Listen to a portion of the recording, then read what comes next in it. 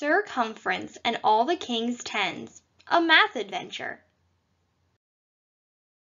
Written by Cindy Neuschwander and illustrated by Wayne Gehan. The last time we saw the king he seemed a bit gloomy, said Lady Di of Ameter to her husband Cumference one evening. His birthday is soon. Let's give him a surprise party here at our castle to cheer him up. We can invite people from the entire countryside. That's a fine idea, answered Cumference. We'll plan a huge celebration for him. Lady Di sent out invitations. Servants rushed about the castle, cleaning and cooking. Carpenters built long tables, while seamstresses sewed tents. Guests began arriving in groups. Each day more kept coming. Lady Di showed the guests where to stay. Rooms filled up quickly. The castle's already exploding with guests, and an even bigger group is arriving this afternoon, she told Cumference one morning. King Arthur's party is tonight, and I'm not ready. What a royal mess! Cumference nodded. I'll gather everyone in the meadow to get them out of your way. Soon a large crowd stood in the grassy field outside the castle walls. The king will arrive in a few hours, began Cumference. Let's practice a royal march of greeting. Would everyone step smartly toward the center of the field? Pandemonium broke out. Knees marching high knocked into arms swinging wide. The knights of the Round Table crashed into each other, falling into metallic heaps. Lady Di appeared in the middle of this confusion. I need to know how many guests will be here for lunch, then how many for dinner, she called to her husband over the clatter. Cumference waved his arms. Attention, he bellowed. We need to know how many of you are here. But everyone kept milling around. Counting the crowd seemed like an impossible job. Sir Kell stepped forward with a suggestion. Forming small circles of people might work, he said. Each group could count its members and call out how many. Lady Di could then add up the numbers.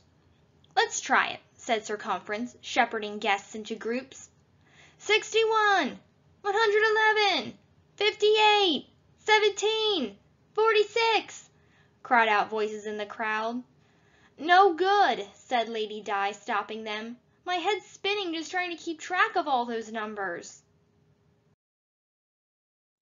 We could march by in one straight line, said Sir Lionel Segment, counting up from 1 as we pass. So the group formed a queue. They began moving forward past Lady Di. The line was so long it disappeared over the hill. Too slow, noted Lady Di. The king's birthday will have come and gone long before I finish figuring this out. And I'm getting rather hot standing here, complained Sir Tangent inside his armor. Others agreed. Let's set up some tents, said Cumference. We can get everyone into the shade while we think of another way to count everyone. On the edge of the meadow, the castle workers erected a small tent. Immediately, knights, ladies, and villagers rushed inside. It bulged dangerously. That tent is just too tiny, huffed Sir Tangent as he walked out. It doesn't even hold 10 people. He threw up his hands in impatience.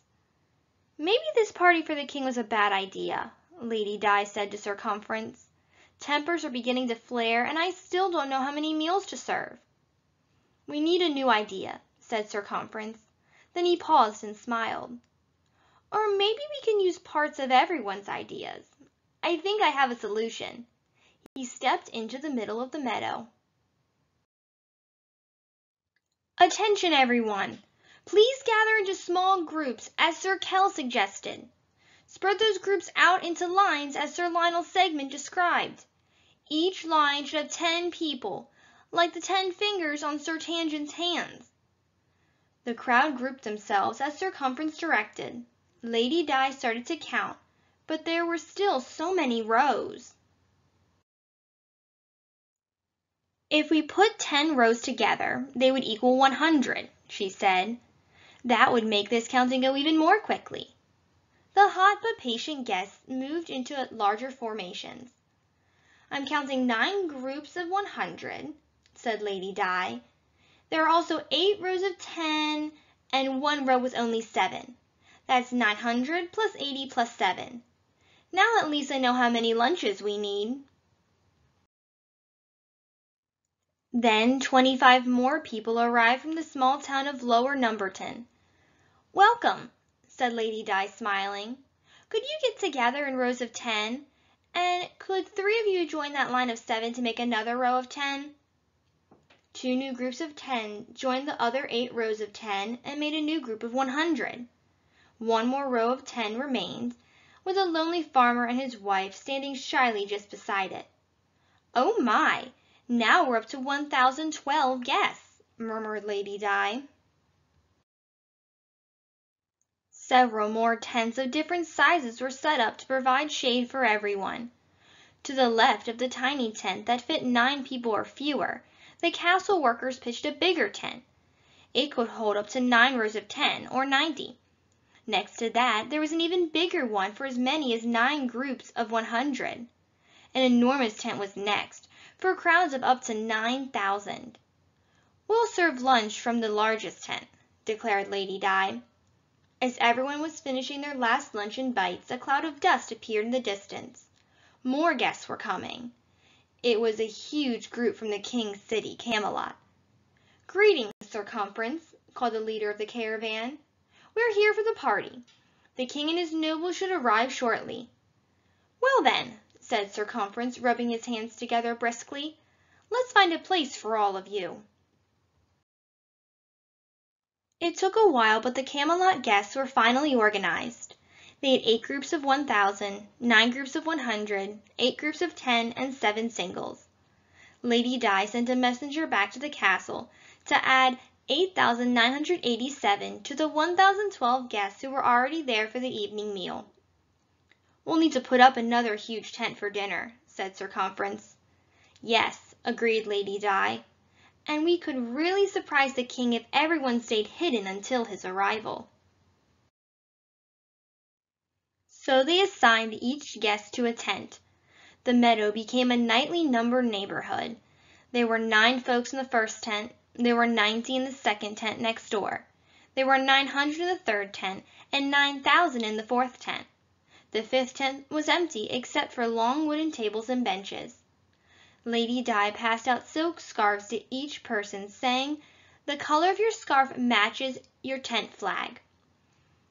Then the entire group gathered to practice their surprise greeting for the king. They rehearsed only once when a trumpet blared in the distance. "Bum, bum, bum, bum!" "The king is arriving!" yelled Sir Cumference. "Hurry into your tents and wait for my signal." When the king arrived, he had a sour look on his face. "It's my birthday," he muttered grumpily, "and I've been stuck on the back of a horse for hours. What are all these tents for? I am in no mood for a jousting tournament." Sir Cumference and Lady Di welcomed the king. "Your Majesty," said Lady Di, showing him to his seat of honor. "A birthday greeting for you," said Sir Cumference, bowing and clapping his hands.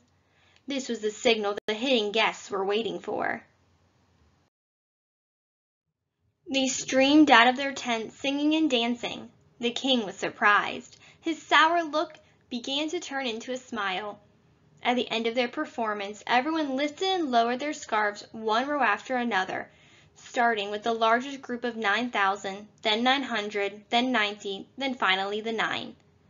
It looked as if the shimmering ocean wave had crashed at the feet of the king. He stood and applauded. "Well done, thank you, my friends." Lady Di clapped her hands.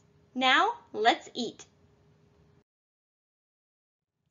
After a tasty dinner, the cooks brought out an enormous birthday cake and other delicious sweets.